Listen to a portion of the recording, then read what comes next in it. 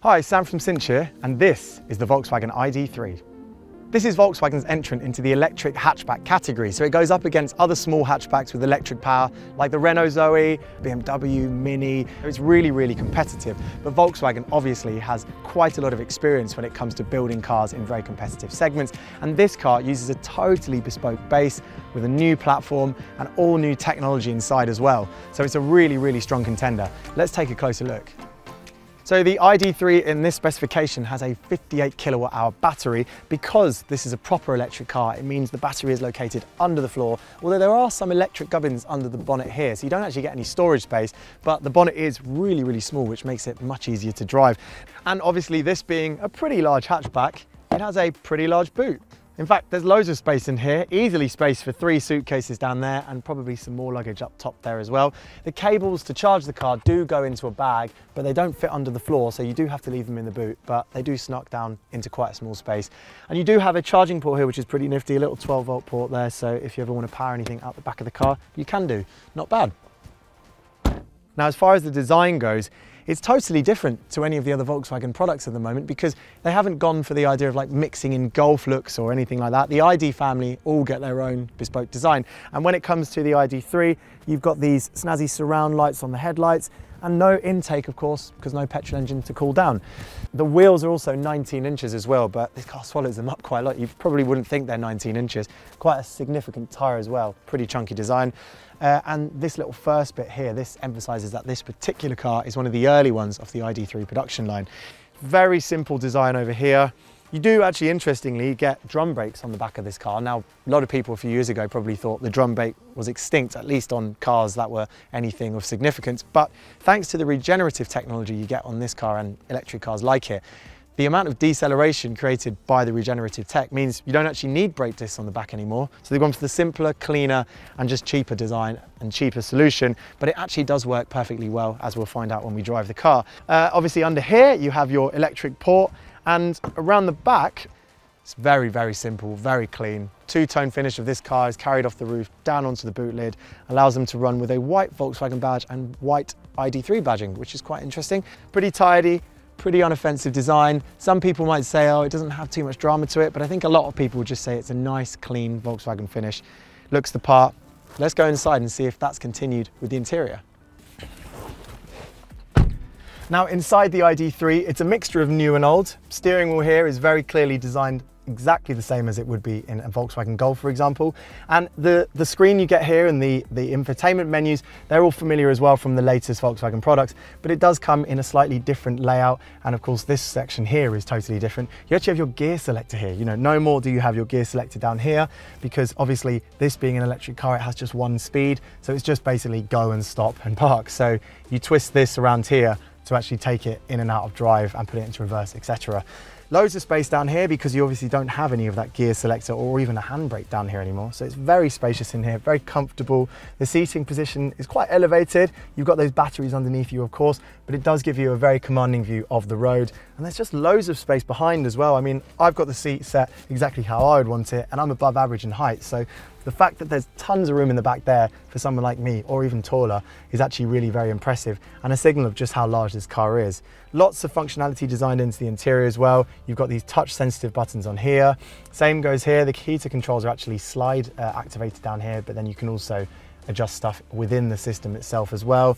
Cup holders, storage place for your phone.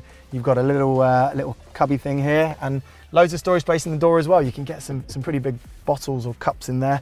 And armrests for each passenger. Look at that. That is luxury. And I really like the interior actually of this first edition car. This gets a few extra added features, mostly when it comes to tech and driver assistance features. But obviously also the seats come with a quite cool pattern. And the fit and finish of the car just feels typically Volkswagen, which is to say it's good, it's strong, it's sturdy. You really get what you pay for in this car as far as the interior is concerned. But obviously the party piece for this car is all to do with the technology underneath you and driving those wheels. So driving the ID.3 is a very calming experience actually. Clearly, the focus has been on ease of use because I didn't have to spend more than about 0.2 seconds trying to understand what I was doing in this car. The controls and everything are so familiar. It's very typical. Some people will say, oh, it's nothing new here, but other people, and I think the majority of people who will climb aboard this will say, actually, I like the fact that I don't have to think about this. I just get on with my life in an electric car. To drive, pretty typical of a Volkswagen Group car. Pretty calm, pretty easy to steer, responds nicely to your steering inputs.